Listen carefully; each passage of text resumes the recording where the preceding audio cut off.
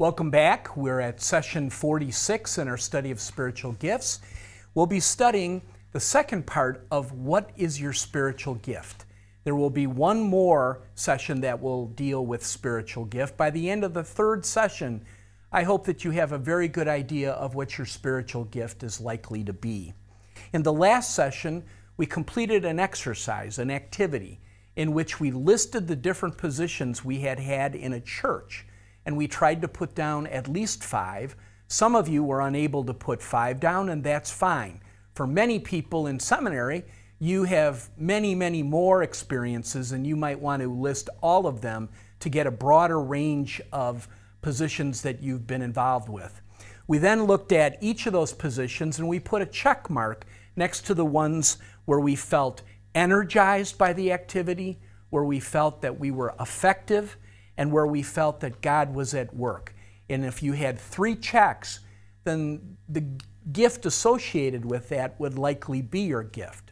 Where we ended was, what gift is matched up with each of those positions? Today I'm going to do a brief review of every one of the spiritual gifts. And I would like you to look at the positions where you had 3 checks. If you only had 2 checks, look at those positions. Listen to the spiritual gift. I'm just going to go through them briefly, and then match them up with the positions that you had in the churches, and we'll see if perhaps you can begin to identify your spiritual gift. I used myself as an example, and there were 3 of them that all seemed to indicate that I have the gift of teaching. I taught in Sunday school for the middle school students, I taught adult classes, and then I was a speaker on retreats for the adults. So all of those seem to be related to teaching. So now as you look at the positions that you listed, listen to these gifts and put a check mark next to the ones that you think might be related to your position. Well, we're going to start with the brain. We've tried to identify these gifts associated with parts of the body. Paul uses the body as an analogy for spiritual gifts. And this is not in the Bible, but it does help us understand which gifts go with each section. The first gift is the gift of administration. This is the gift where the Holy Spirit empowers you to be able to make plans that will allow you to accomplish goals. That the church sets a goal, typically the leader of the church, and you're able, one at a time, to be able to plan how will we get that done. So if you think that one of your positions has that spiritual gift, put a check next to that, write down administration next to it. The next one we talked about is faith. And faith, we said, is believing God 100% of the time. That you have absolutely no doubt that God will do what He says He will do. And when you engage in your spiritual life, when you're involved with activities at church, you have no question that God is at work. The third gift we talked about was the gift of knowledge. This gift, we said, was a gift where God has given you some very meaningful experiences in your life, a wide variety of experiences, and those get stored in your brain.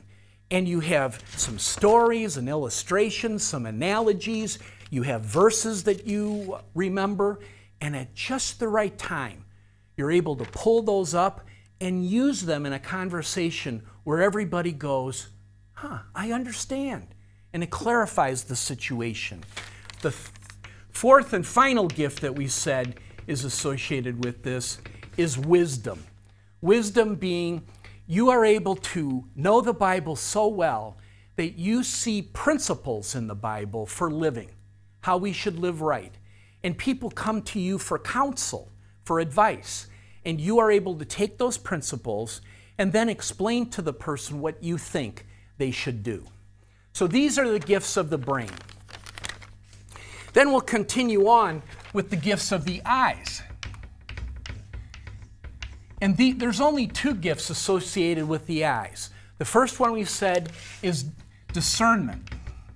Discernment is a gift where you are able to tell, sense in your spirit, is someone telling the truth or are they lying? Is someone being motivated by good motives or evil motives? Is someone pretending to be a Christian or really is a Christian?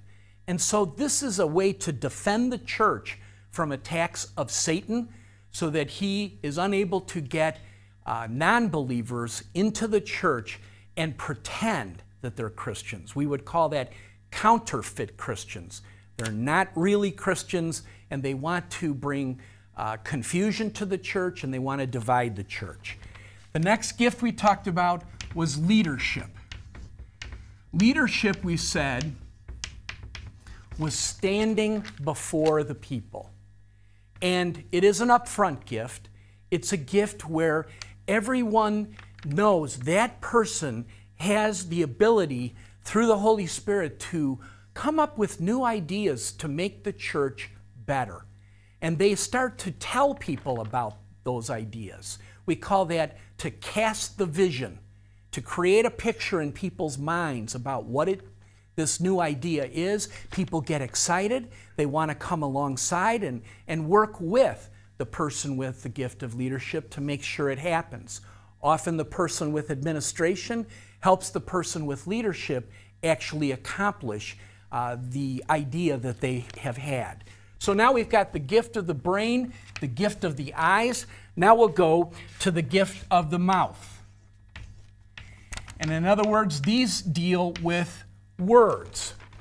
And people with this gift include those with the gift of intercession. We call these people prayer warriors. They're people who love to pray. They pray regularly. They pray for long blocks of time. They pray fervently with real anguish in their spirits in order to bring the requests of the people of God before the throne of grace. And they can see God answer those prayers, and often the gift of intercession goes with the gift of faith. And that just increases their faith that there is a God, that He will answer prayer, and that He will do what He says He will do.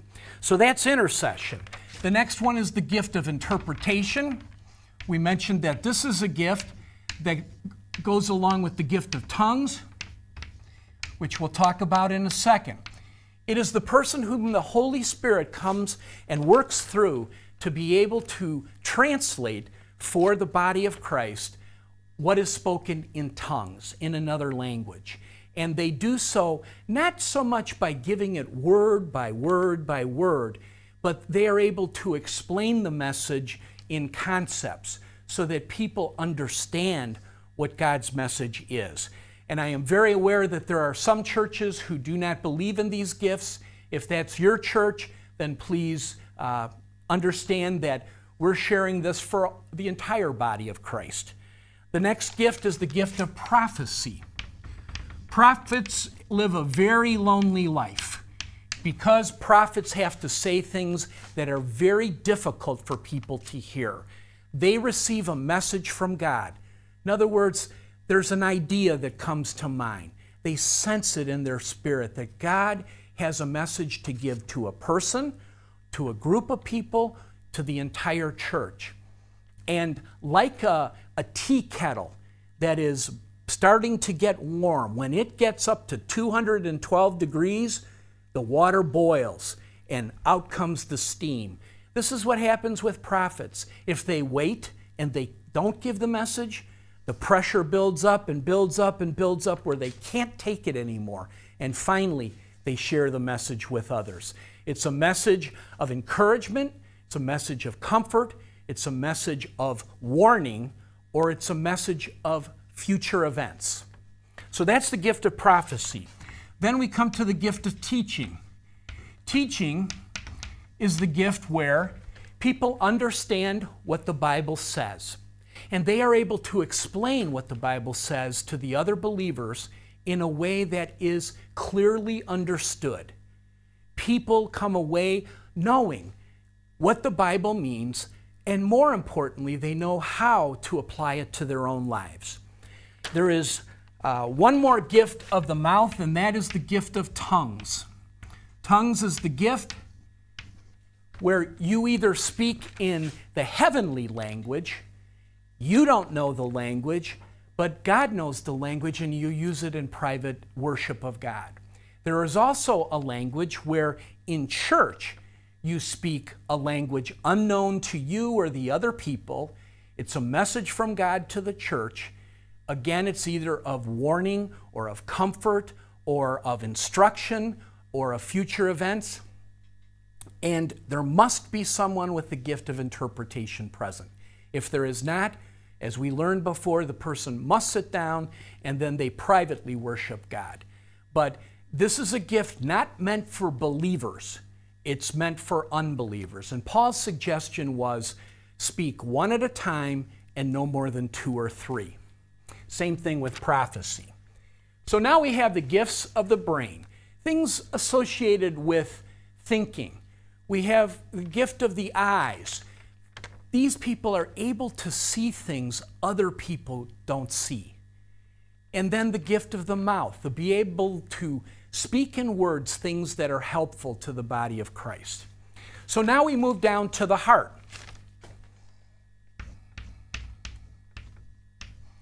In the gift of the heart, these are people who have deep compassion for others. They clearly fall in the category of caring for the church.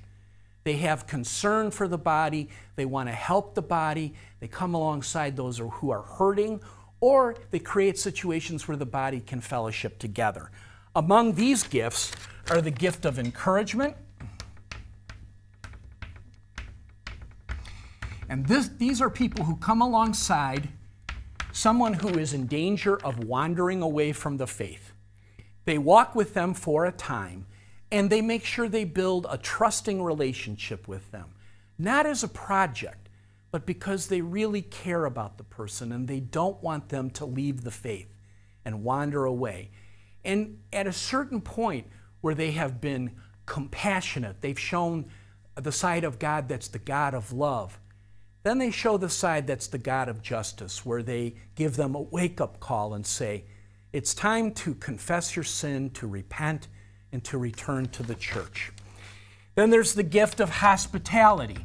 We said these are people who entertain strangers. They also entertain people within the body, but often they provide food and lodging for people whom they don't know. We mentioned the example of a missionary who comes into town and is going to report to the church on what's been happening on the mission field. They need a place to stay. They don't live in that town.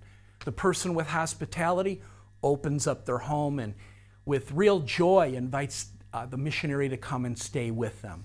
But they'll also have opportunities for the body to come together at their home. And they create an environment that is safe and comfortable, where people can be themselves and talk about spiritual things. And then we talked about the gift of mercy. And the gift of mercy is the gift where someone has been hurt, someone has in pain, someone is suffered a loss. They are hurting. They are the forgotten. They are the ones who are the outcasts. And persons with the gift of mercy come alongside them to provide immediate care.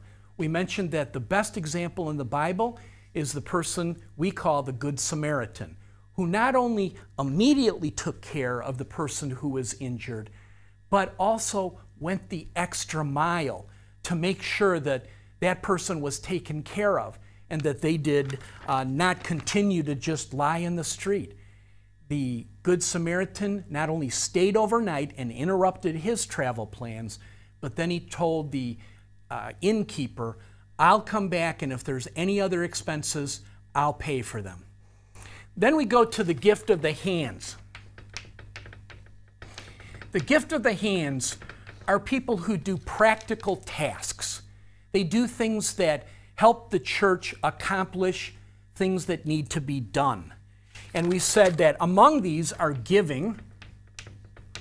And giving is where people have been given of God considerable resources, financial, material, and they willingly joyfully, without any reservation, give privately, anonymously to support the work of the church.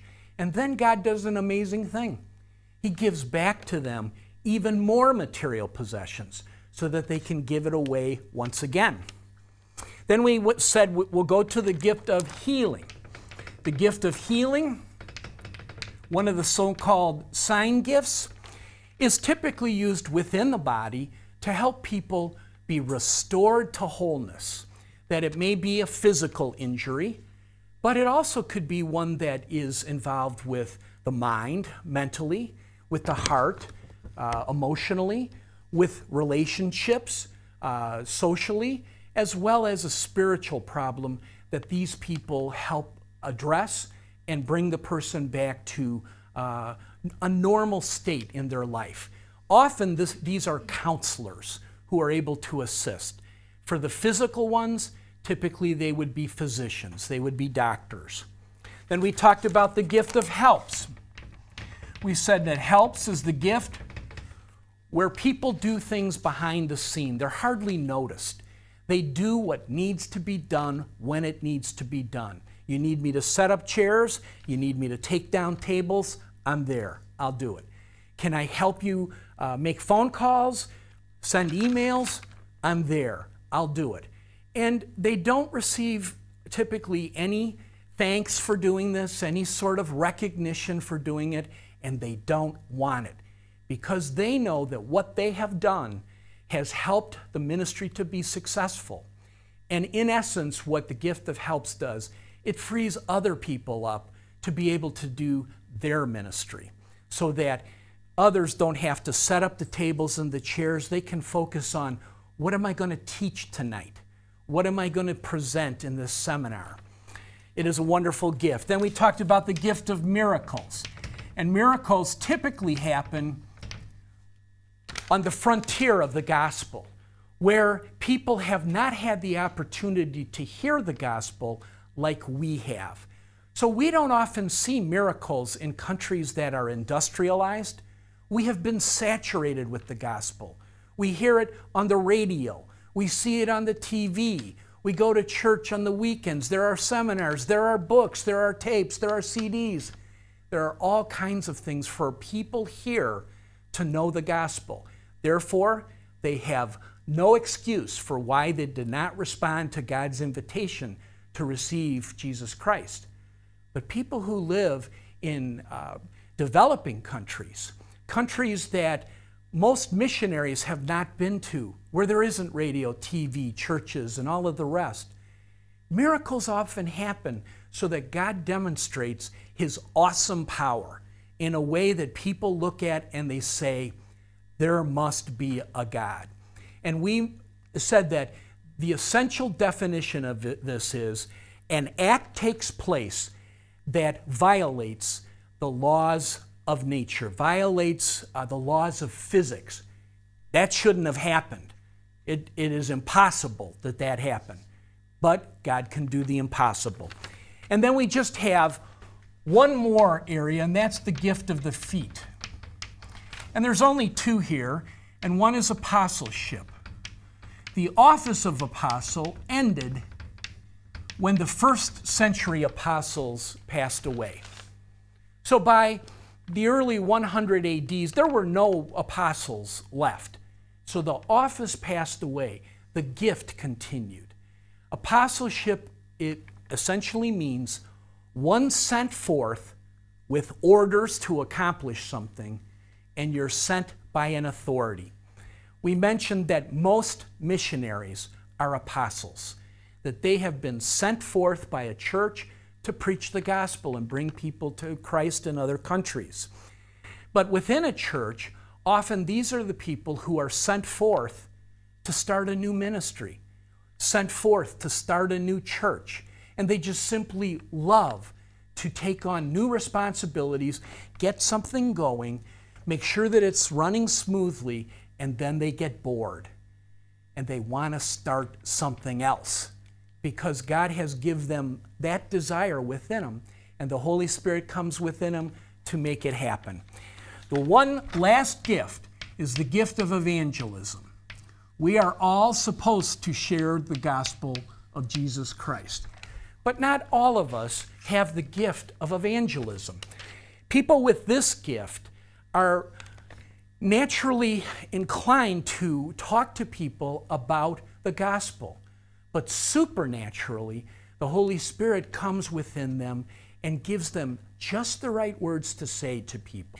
And the Holy Spirit gives them a sense of when a person is ready to accept the gospel. And then they go through life looking for opportunities to initiate spiritual conversations. And they have a natural way of just turning the conversation around, so suddenly you're talking about Jesus. And then people have an opportunity to hear the gospel and hopefully respond to the gospel. Well, these are the 21 gifts that I have been teaching about over these past 46 sessions, and there will be a total of 50 sessions. So we're in the last stages of this course.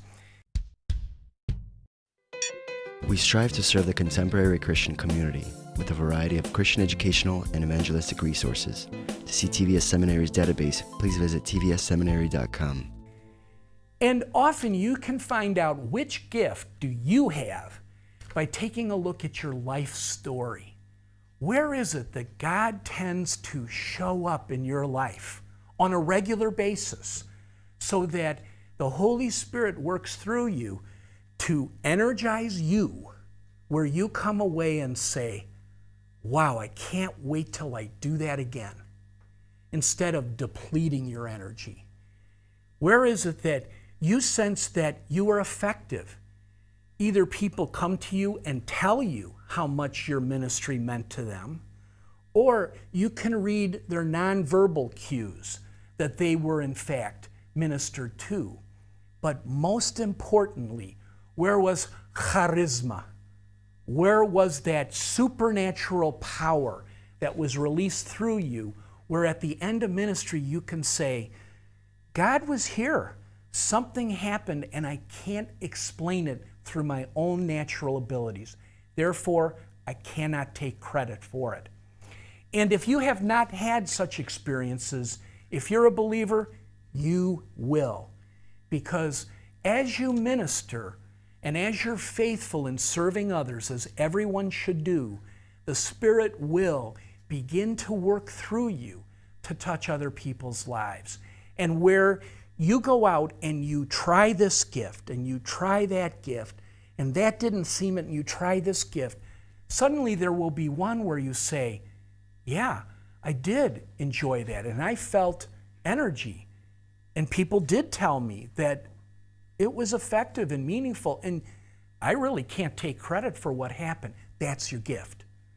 So if you say right now, I only had a couple of things on my list, or if you say, I never really have seen God show up in a way that I can't explain, keep serving. Go out and get a lot of ministry experience. Try a bunch of things. Try things that you think you will like. Try things that you think you won't like. But try, go in there, and then ask people who are mature believers to give you feedback so that because they're a little further along on the journey of becoming like Jesus Christ, they will give you good feedback on what they saw happening as you served. So listen to them as well. Well, we have come to the end of session 46. We have one more session in order to try to clarify, identify what the gift is. But I want to say to everyone one last time, you cannot find your spiritual gift by taking a test, although it may be helpful. Typically, it helps you identify your strength. The only way you can find your spiritual gift is to serve and to notice what happens when you serve. 100% of God's people are expected to serve. We are commanded to serve. So, serve. Please join us in the next session where we'll do one more activity to try to help you identify your spiritual gift. Thank you for joining us.